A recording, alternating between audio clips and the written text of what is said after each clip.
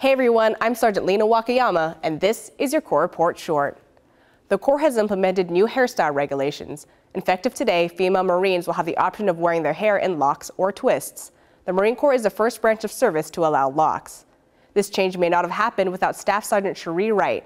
She submitted a recommendation letter to the Marine Corps Uniform Board in Quantico, which led to the updated regs. Wright says, for some, this change is culturally liberating, has financial benefits, and is simply convenient. For more information, click the link above.